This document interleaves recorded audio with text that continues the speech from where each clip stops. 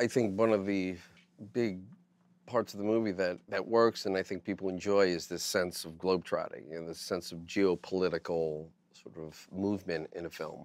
You know, obviously the Bourne films do it, Bond films do it, so it is part of the trope of the genre.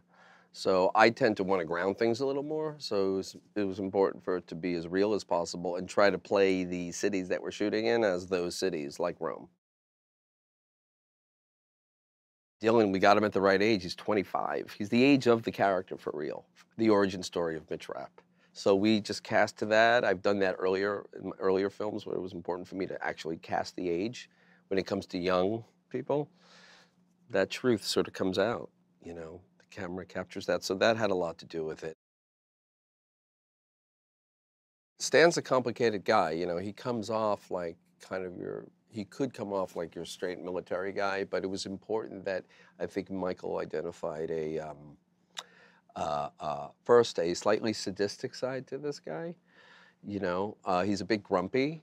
He doesn't have a lot of patience for unruly, undisciplined people. But to make him beyond just your typical drill sergeant is that he has a psychological understanding too of what actually can go wrong with a guy like Mitch. We have to discipline him to listen more and to focus on the mission, not his personal need for vengeance.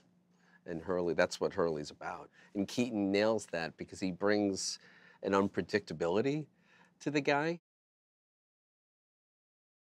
It was important to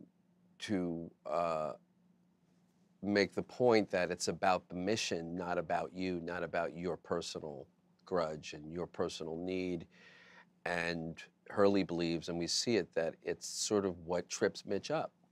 And Hurley knows that. And I think by the end of the film, we see a growth, but I believe he's going to keep doing it. And that's sort of what unconsciously brings them always together. You know, it's always your enemy, the guy you think you have a problem with is actually, you know, you're looking in the mirror.